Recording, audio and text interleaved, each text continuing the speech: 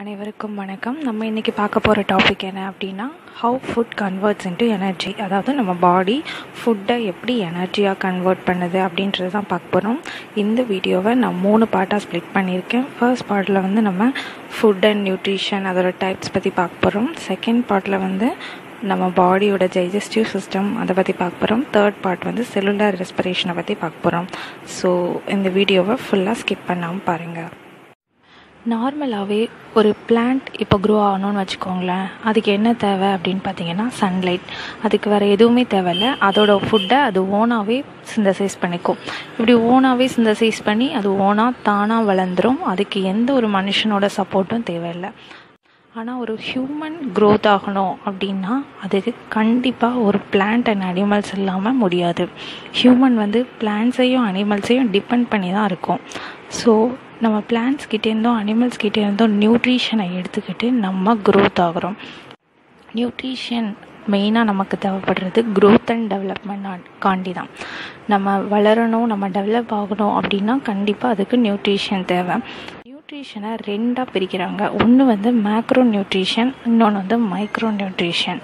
Macro nutrition அப்படின்னா என்னென்னு பார்த்தீங்கன்னா கார்போஹைட்ரேட்ஸ், ப்ரோட்டீன், ஃபேட்ஸ் இதெல்லாம் மேக்ரோ நியூட்ரிஷன் அப்படின்னு சொல்லுவாங்க. மைக்ரோ நியூட்ரிஷன் அப்படின்னு பார்த்தீங்கன்னா விட்டமின்ஸ், மினரல்ஸ், சில ட்ரேஸ் எலமெண்ட்ஸ் இது எல்லாமே செல்லுக்கு எனர்ஜியை கொடுக்குது. ஒரு செல் எனர்ஜியாக கிடைச்சாதான் நம்மளால் நடக்க முடியும், ஓட முடியும், பாட முடியும், நம்மளால் எல்லா வேலையும் செய்ய முடியும். செல்லுக்கு எனர்ஜி இருந்தால் தான் நமக்கும் எனர்ஜி கிடைக்கும்.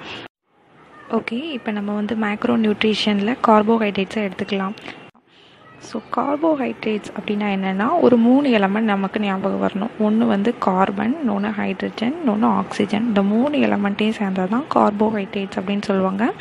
இது ஒரு சுகர் மாலிகுல், அவ்வளோதான். இதில் 2 டைப் ஆஃப் சுகர் உண்டு. ஒன்று சிம்பிள் சுகர், இன்னொன்று காம்ப்ளெக்ஸ் சுகர் அப்படின்னு சொல்லுவாங்க.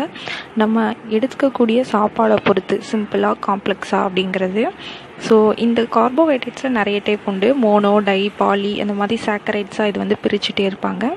ஸோ மெயினாக பார்த்திங்கன்னா இதில் 4 உண்டு. ஒன்று குளுக்கோஸ், ஃப்ரக்டோஸ், கேலக்டோஸ், லாக்டோஸ் அப்படின்னு சொல்லுவாங்க. இதை டிஃப்ரென்ஷியேட் பண்ணி காமிக்கணும்னா ரைஸ் எடுத்துக்கலாம். ரைஸ்ங்கிறது சுகர் கிடையாதுங்க, இது ஒரு ஸ்டார்ச். ஸ்டார்ச் அப்படிங்கிறது காம்ப்ளெக்ஸ் கார்போஹைட்ரேட் அப்படின்னு சொல்லுவாங்க. அதாவது மெனி ஸ்மால் பீஸ் ஆஃப் சுகர்லாம் சேர்ந்து, டைப் ஆஃப் சுகர் எல்லாம் சேர்ந்து குளுக்கோஸாக ஃபார்ம் ஆகி ஸ்டார்ச்சாக ஃபார்ம் ஆகும். ஸோ இதை ஞாபகம் வச்சுக்கணும். ரைஸ் சுகர் கிடையாது, ஸ்டார்ச்சு கீழே வரும். குளுக்கோஸ்க்கு ஒரு நல்ல எக்ஸாம்பிள் சொல்லணுன்னா பனானா இருக்குது. நெக்ஸ்ட்டு கார்போஹைட்ரேட்டில் இன்னொரு டைப் சொன்னால லாக்டோஸ். இந்த லாக்டோஸ் கீழே என்னெல்லாம் வரும்னு பார்த்தீங்கன்னா டைரி ப்ராடக்ட்ஸ் எல்லாமே லாக்டோஸ் நிறைஞ்சதுங்க. அதாவது மில்கை தழுவி என்னெல்லாம் வருதோ, cream, cheese, yogurt, ice cream, butter, இது எல்லாத்துலேயுமே என்ன இருக்கும் அப்படின்னு பார்த்தீங்கன்னா லாக்டோஸ் இருக்கும். அப்புறம் ஃப்ரக்டோஸ் எடுத்துக்கிட்டோன்னா எல்லா இனிப்பான நம்ம கேண்டி சொல்லலாம், ஃப்ரூட்ஸ் எல்லாமே சொல்லலாம். ஆப்பிள், செரி, கிரேப், கோவா இந்த மாதிரி எல்லாத்துலேயுமே ஃப்ரக்டோஸ் இருக்கும்.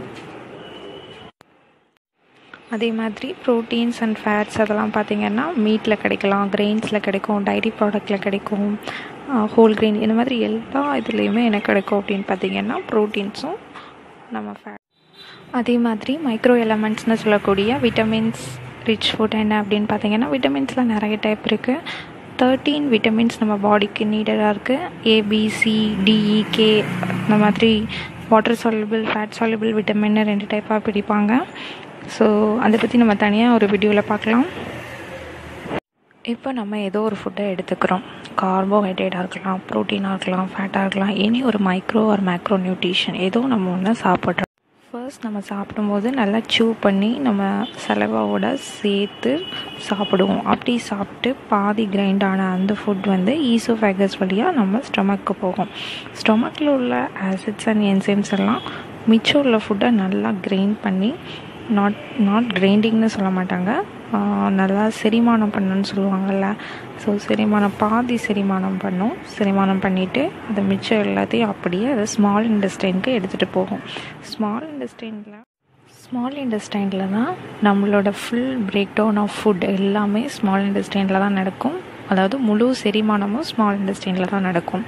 இதுக்கு லிவர் வந்து ஒரு ஜூஸ் செக்ரீட் பண்ணும், அதை வந்து பைல் ஜூஸ் அப்படின்னு சொல்லுவாங்க. செக்ரீட் பண்ணி கேல் பிளாடர்ஸில் ஸ்டோர் பண்ணி வச்சுருக்கோம். அதே மாதிரி பேங்க்ரியாட்டிக் ஜூஸை செக்ரீட் பண்ணும். ரெண்டு ஜூஸுமே ஒரு பைப் வழியாக ஸ்மால் இன்டெஸ்டைனுக்கு வரும். ஸ்மால் இன்டெஸ்டைனில் மற்ற எல்லா ப்ராசஸுமே நடக்கும். அதாவது full break down of food எல்லாமே நடக்கிறது ஸ்மால் இன்டெஸ்டைனில்.